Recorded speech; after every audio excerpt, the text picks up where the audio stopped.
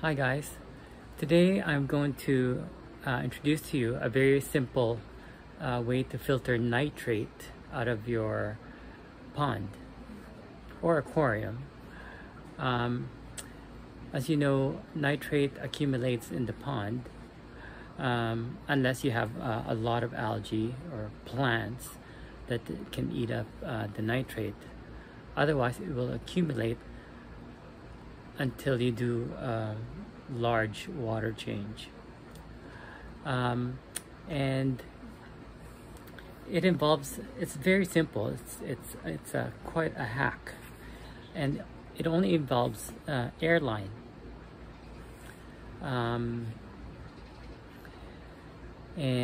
What you do is you pump water through a very long air tube, maybe 20 to 30 feet, maybe longer would be better, and you pump it, or you can siphon it from a very higher area of the pond, such as a filter, and you siphon the water so that at the other end there'll be a very slow drip of water coming out.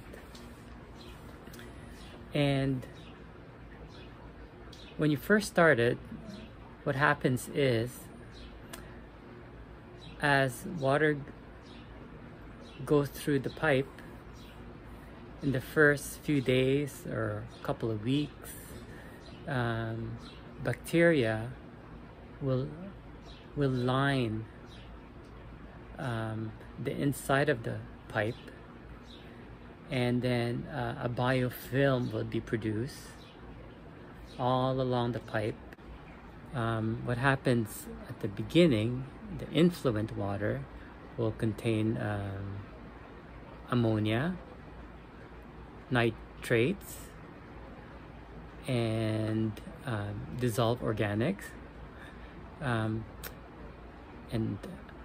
oxygen. What happens along the length here, at the very beginning there'll be a lot of oxygen, but as the water passes through the length, oxygen will be consumed by aerobic bacteria to produce, along with ammonia and dissolved carbon, to produce more of themselves. But eventually, as the water goes down the tube, oxygen will be consumed, and you'll have anaerobic conditions where anaerobic bacteria will thrive.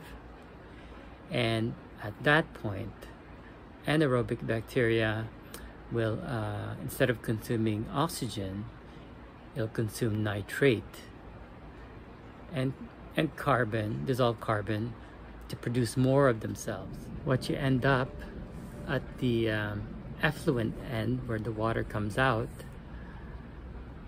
is water with less nitrates, because the nitrates have been converted to nitrogen gas, which will just bubble out of the water. So this has been a very short video of how this filter system works. It's really very simple, really. It's a nitrate filtration hack. So stay tuned for part 2, and thank you for watching. Take care. Bye bye.